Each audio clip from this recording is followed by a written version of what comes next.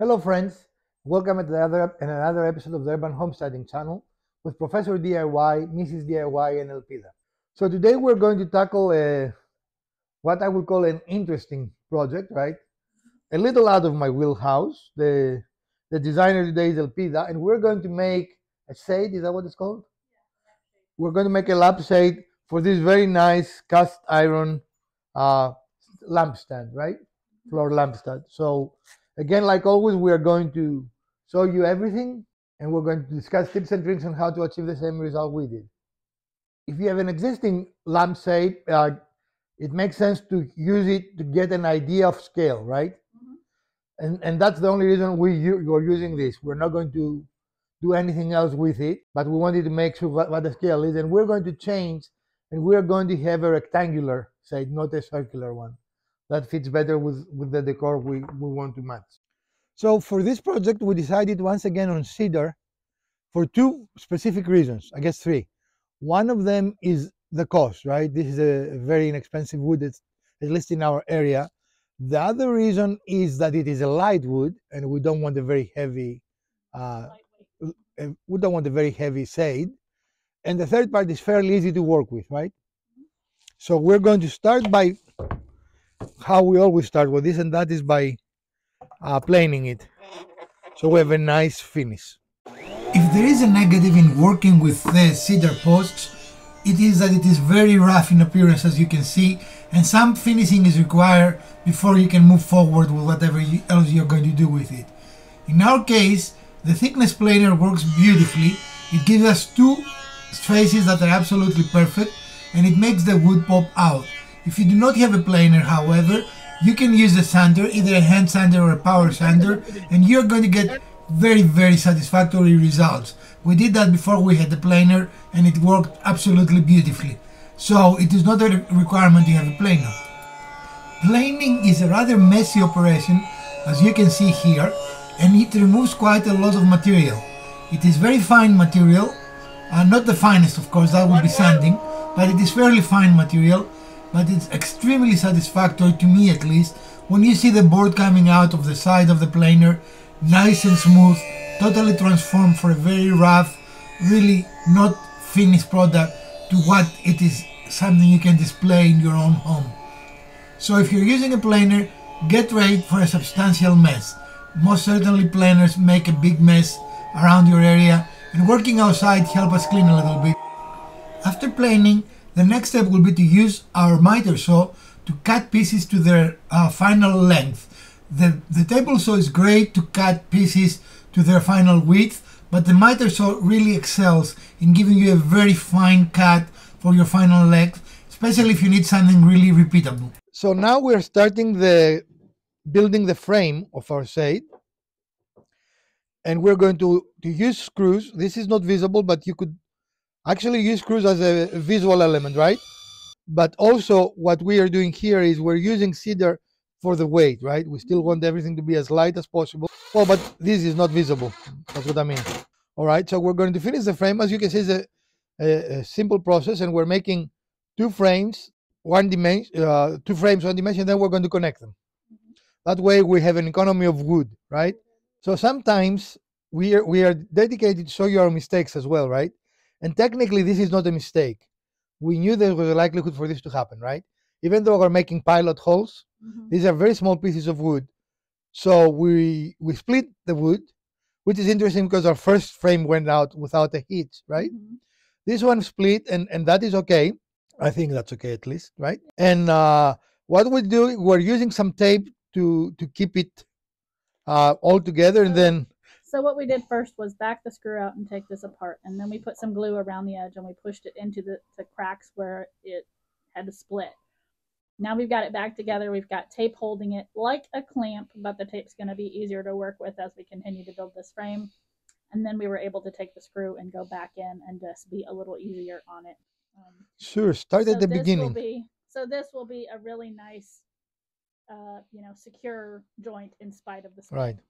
And you can even leave it there actually if you want to, Again, this is not, as long as it doesn't fall. Right, it is not invisible part, right? Yeah. Right. So these are small pieces, and we're using screws because we wanted to have a very nice long-term contact that will not come apart. but you always run the risk of splitting the wood, right? A pilot hole is a must for this specific application. Is that the right word, application? Yep. So make sure you make pilot holes and go slow. Again, they're very small pieces of wood, and if there is a negative to cedar is that it is a soft wood, right? As you can see, Peter there is very, very slow. And if you split it again, here you see the first dry fit from the frame, and Peter and Mrs. DIY are holding it together. But this gives us a first sense if we need to change the dimensions. Again, by building the frame first, not only it makes sense, but it allows us to see if the dimensions are correct, and if at this stage, which is easier and without sacrificing a lot of material, we can change anything and make it better. So our saw was outside when we were planing. And so it got a little shower. It's like it snowed cedar, which is a nice smell. Pretty cool. Yeah. But not what we were aiming for. Having completed the frame, we start now milling the rest of the materials, and here we're cutting our smallest pieces to the correct width. We're going to have narrow pieces and wider pieces, and we're working here with the narrower pieces. First we're cutting them to width, and then we're going to go to inside, and we're going to use our miter saw and cut them to the correct length. So this is the process we're using overall to make sure that we have the material we need before we start final assembly, because if we run out of material, unfortunately we're going to have to stop, and when you interrupt your flow of work, then it takes you longer to do the thing than if you already played and you have a good... So in order to make our assembly easier, we're going to put some vertical pieces as well. They're not necessary. We're going to use hot glue and some brad nails to hold them together, right? And this is the vertical piece, but we do have it flat on the table for stability and to help us with the 1, 2, 3 block. To make it easier. Mm-hmm. So a glob of glue, quickly attach it, hold it for a couple of seconds, and after a couple of seconds it should be done actually. Okay. And we're going to do that all around until we have a frame in essence. Now, if you do not have a brad nailer gun, it's not necessary, right? This is a step we're taking because we just want to be a little more secure, and we were planning to use that as a structural component. And this just helps us be a little more structurally sound as we're moving this piece around, right, and assembling things. Okay, excellent. So we're going to do that all around, and we're going to show you the finished frame. And here we are in our last corner, and a dab of hot glue. Again, not needed to use the staple gun. We just chose to do that, right? And actually I was thinking, when you have the sides attached, really even the screws are overkill for structure. You could only use hot glue and that would be fine. I don't think the wood is very light, like you can lift it with one hand, right? I mean, with a finger. This is a very light structure. It is not a problematic structure at all. Now we have to do a lot of cutting, and we're going to show you a dry fit next after we finish all our cutting. So ladies, here is our frame. What are we doing now? Now we're determining we have to do one more structural element in addition to planning for our vertical pieces. The structural element is going to be a piece that fits in here on either side that raises a cross member, which is what will sit on the actual lamp itself. And then we're also planning for our vertical pieces. So we are going to mark the center point.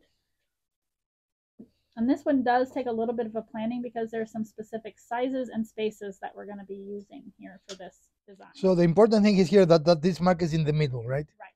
In our specific cases, we have an 18-inch width, a 14-inch depth, and a 10-inch height, right? But you don't have to, I mean, that will change based on your lamp shade. Right, so you can custom make it to your own size, but for this lamp, that's what's looking good. Let's take a look at the lamp again and just show it around it. And you start getting a little bit of a feel now, right? Let's pull it out a little bit so people can see. Yeah, there we go. Okay. Come this way. So we have a lot of pieces to cut that they will become our, in essence, the sides all around the, and because we have that, the easiest and fastest way is to put a stop, right? You can see here we've set it. In our case, the dimension is around 10 inches, but it's not critical because we created a story stick, as we always do, right? So if you put that there, and I'll bring the blade down, and you're going to see it is touching, right? So this is the right dimension. So we're going to just moving fast.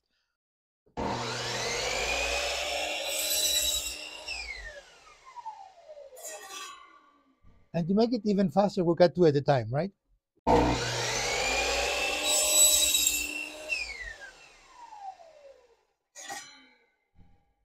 If it comes to full stop, you won't tend to lift them so you know. All right, and here we're in the buzzsaw, and we're going to resaw everything in half. So we're trying to resaw here. In essence, we're checking and see if it's actually worth doing, This is only a test. So earlier in the episode, you saw us resawing on our bandsaw one of our pieces, right? Mm-hmm. And we did that because we thought we like a thinner look, right? Yep. But then when we actually put it on the frame, we did not like it. It looked a little out of align or proportion, yeah. This is totally a matter of taste, right? Definitely resawing it takes a little more time, but like half the material. It's up to you. If you have a bandsaw and you want to resaw, it is an option for sure, right? We tested one piece. We did not. We like the Sanker look better, so we're going with that, right? We have finished cutting all our pieces, and we are ready now for the assembly. So we're doing a quick sanding right now. We're not all quick sanding because the pita wants everything perfect. And because we have a lot of pieces, the power sander makes sense, right? This is the production part. We have to do like an assembly. A lot of pieces have to be cut the same width and the same length. And now we have finished cutting them, and we are sanding them so they have nice smooth finish. After all, this is a piece of furniture. As you can see, woodworking makes a mess. It is not dirty, in other words, this is clean wood, but definitely it's messy and has to be cleaned after. Again, having a belt sander is not necessary, but it does make things go faster, right, Elvira? We are using it because we happen to have it. That's all. Not a required piece of equipment. And of course, a little more sanding because we wouldn't be our channel if we didn't spend half of the time sanding. 70% of the time. But we've spent a little bit of time. No, we accelerated our need for sanding or decelerated, however you want to say it. We didn't need as much sanding because yes, we put things through the planer. Is that what we did? Yes. Okay. So that took off a lot of the rough finish on these, and so now these are like the edges that we didn't get through the planer. And again, a construction like this can be used for a lot of things, right? Mm-hmm. For example, you can use plexiglass and make it a display. Sure. Especially with, I like the way cedar looks and finishes. Mm-hmm. It is very nice. Yes, it is. So we're doing a dry fit here because, and I'm laughing, I'm sorry guys, I thought I was recording before, so this is take 2, right? To get a feel of how it would look. And we're going to put, as you see it right here, we're going to put it on the piece, but we're going to use a spacer. As you can see, our spacing is inconsistent. And the reason why I'm wanting to lay these out a little bit is because the color is inconsistent across the boards, and you can see some that have more redness to them, some that have more yellow to them. And if possible, I want to distribute that fairly evenly throughout the piece as opposed to just having all one color on one side. Okay. And imperfections does make the piece unique. We do not mind about that. So this, for me, actually just brings out a lot of character. And kind of interesting. It's not the final product, though. No, but it's very interesting, right? So this is what we did to lay out all of our pieces, make sure we had enough. We did have to cut a few more of these skinnier ones just to make sure we had enough to go around. And this helped us lay it out and distribute the color evenly, or at least to a way that we find pleasing. And so that tells us also about our spacing. So we did adjust our spacing a little bit as well based on what we had available. And so now we're going to start assembly. So we're about ready to start the assembly. And this is our first piece. So here we are. This is the finished product. And we made it for Elpida. So Elpida, what are your thoughts? It's good. I still want to do the oil on it though. Yeah. I mean, if you don't protect it, it will turn gray. Right, and I don't want that. I mean, that's one of the things of cedar, right? In case our viewers don't know. Right. Either you poly it or you oil it. You need to do something, poly it or, you need to do something to protect the finish if you want it to look this way for a long time. If you don't, it will turn gray, and some people like that. I mean, there's nothing wrong with turning gray. Now, the other thing I want to show our viewers is the inside. We made our own, what you will call it, stand connector. It's a connector to the lamp. I don't know what the exact term is called. So here, on top of most every lamp, there is an area that you can attach. So we made our own. You can buy them ready, but we wanted these dimensions. We couldn't necessarily find those dimensions, so we're going to put it on here, and we're going to show you the final product. Well, friends, and here is our shade on our post. This is the post that Elpida found some time ago, and she really liked it, and we had a hard time finding something that will match it, right? Again, there are many options that you exercise when you make your own shades. This is something that the Elpida liked, and we designed today, and we executed today, and this is what she was looking for, right? So let us learn. What was the most difficult part of it? Always do dry fits, right? You learn what you like and you don't like. The design changed a couple of times based on dry fitting. So dry fit is a very, very useful product. This is a very, very affordable project, right?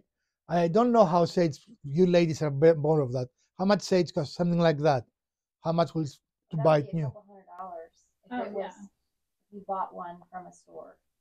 So this is $8, not even for wood, right? I mean, so very, very inexpensive to build. And the only thing I want to say, if you build something like that, build it with light wood. Do not go to like a mahogany or anything like that, because it will become too heavy. And this specific frame could hold it, but it's a very heavy metal. But there are many frames that could not. I mean, this looks like wrought iron, actually. I don't know if it is, but it is definitely an iron. Yeah. So this is not a problem. It can definitely hold. Well, this is our final product, and we have a little tilt that you might be able to see. And the reason for that is because the top of the lamp is a little damaged, and we have to fix it. So we didn't have time to fix it today. But this is the lamp with the light on, and you can see how nice it looks, right? And again, it hasn't been oiled yet to finish it, and it'll be a little bit darker on that wood, and you'll see more of the wood grain. But I think this turned out really, really nice. Well, folks, we hope you enjoyed this episode of the Urban Homesteading channel. And if you did, would appreciate a thumbs up. If you didn't, hit the other button twice. Share, like, subscribe. Let us know if you like this product and if you like projects like this in the future. From Professor DIY, Mrs. DIY, and Elpida, have a great week.